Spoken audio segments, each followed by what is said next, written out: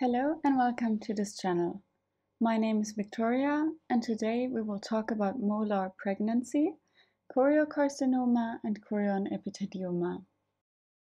A molar pregnancy is the result of a faulty fertilization of an oocyte, resulting first in the formation of an irregular zygote and then in the irregular formation of the placenta without a viable fetus. It occurs in around 1 out of 1,000 fertilizations and is characterized by the excessive proliferation of the trophoblastic cells. We can divide the molar pregnancy into two main types: the complete molar pregnancy and the incomplete molar pregnancy. In a complete molar pregnancy, there is a genetically empty ovum which is fertilized by one spermatocyte. As the cell aims to form a normal 46 chromosome zygote, the genetic information of the spermatocyte is duplicated, but a zygote only contains genetic information from the father, so no fetus forms. However, the spermatocyte carries the information for the formation of the placenta, so an abnormal placenta forms and eventually fills the uterus. In rare cases, the genetically empty oocyte is fertilized by two different spermatocytes, so no duplication is necessary. However, also in this case, no fetal tissue develops. In an incomplete molar pregnancy, a genetically normal oocyte is fertilized by two spermatocytes simultaneously, leading to the formation of a zygote with 69 chromosomes, so 23 from the oocyte, 23 from the first spermatocyte, and another 23 from the second spermatocyte. A fetus starts to develop as maternal and paternal genetic material is present, but it is not able to survive. This usually leads to a miscarriage.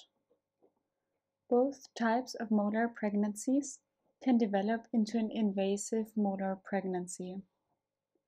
This occurs when the growth of the mole is not restricted to the endometrium and the uterine cavity, but grows into the myometrium, where it gains access to the blood circulation and lymphatic vessels.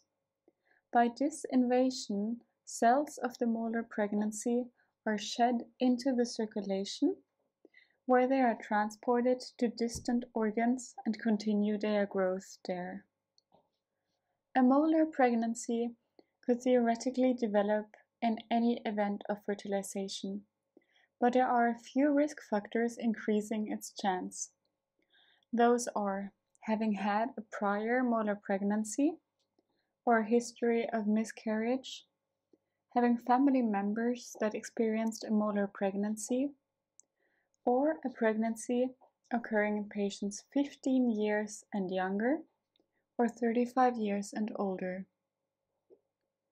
In the next point, I want to talk about the clinical features of a molar pregnancy. Generally, the symptoms are more severe in a complete mole. They include vaginal bleeding during the first trimester that may or may not include the passage of grape-like formations of molar tissue, an enlarged uterus, pelvic pressure, endocrine symptoms due to increased levels of beta-HCG, preeclampsia, hyperemesis gravidarum, and the formation of ovarian theca lutein cysts, which are often bilateral and tender to touch. In an incomplete mole, the symptoms are usually limited to pelvic tenderness and slight vaginal bleeding. So, how can we diagnose a molar pregnancy? Initially, the diagnosis of choice is to do a laboratory test, which includes the levels of beta-HCG. The HCG levels are usually markedly increased, much higher than usually to be expected for the respective gestational age. This is due to the fact that HCG is produced by the placenta, And in case of a molar pregnancy, we practically have a placenta that eventually occupies the entire space of the uterine cavity. Also, we expect that the HCG levels are higher in a complete mole in comparison to an incomplete mole. Another test that we can do is a transvaginal ultrasound. Here we can see the molar formation inside the uterus in the form of an echogenic mass, which is diffusely interrupted by hypoechoic cystic spaces. It resembles a bunch of grapes, Swiss cheese, or a snowstorm. In a complete mole, we also recognize the absence of amniotic fluid, fetal parts, or a fetal heart tone. In an incomplete mole, we will be able to see fetal parts, as well as a heart rate and some amniotic fluid. I also want to mention the p57 gene, also called KIP2 gene. It is strongly paternally imprinted and only expressed from the maternal allele. Because in a complete mole there is no maternal genetic information, the p57 gene won't be expressed. We can use a special p57 immunostaining to differentiate between an incomplete and a complete mole. In the next point, I want to talk about the therapy of this condition. In both forms, we have to completely remove the growing material from the uterus. Here we usually use a dilation and section curettage. The removal of the tissue can be supported by giving prostaglandins. After the curettage, a manual exploration of the uterus has to be done carefully to ensure that all material has been removed. Usually oxytocin is then administered to increase the tone of the uterus and so to decrease the total blood loss. In some cases, antibiotics can be given prophylactically to prevent an inflammation of the endometrium. In severe cases, a hysterectomy can be done as a last resort if the bleeding cannot be stopped. In case of an invasive mole, a chemotherapy is usually done.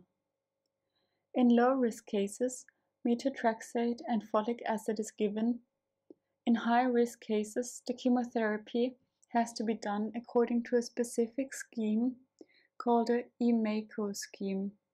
It consists of 5 different medications, which are etoposide, methotrexate, actinomycin, cyclophosphamide, and vincristine. After the therapy, the HCG levels have to be checked weekly. If 2 consecutive measurements have been negative, the HCG levels can be checked monthly. The control window is usually 6 months. If the HCG level remain elevated, another curettage has to be considered, as this might indicate the tissue has been remaining inside the uterine cavity. In some cases, the molar pregnancy can develop into a chorionepithelioma or choriocarcinoma. This risk is approximately 15% in complete molar pregnancies and around 5% in incomplete molar pregnancies. A choriocarcinoma, a chorionepithelioma, is a highly aggressive malignant tumor, which consists of trophoblastic tissue. Histologically, it expresses the signs of malignancy. These types of cancer can also develop after a miscarriage, ectopic pregnancy, or a normal pregnancy. The tumor formation usually invades and destroys the function and architecture of the myometrium, which bears a risk of hemorrhage. It also usually gives metastasis to mostly the lung, vagina, brain, and liver quite early.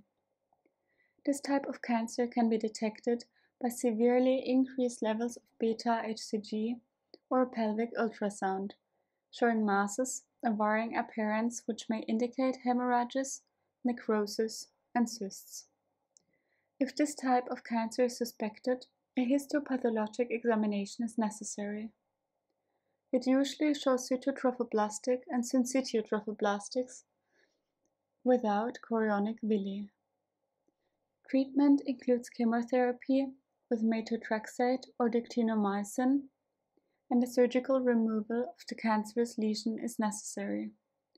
In some cases, a hysterectomy is also necessary. After the treatment, the beta-HCG levels have to be monitored for at least 1 year. If the cancer is detected early, it has a cure rate of 95 to 100%. However, the prognosis is significantly worse if it is detected at a later stage. That's it for this video. Thank you for watching. If you like our channel, please subscribe. Thank you very much.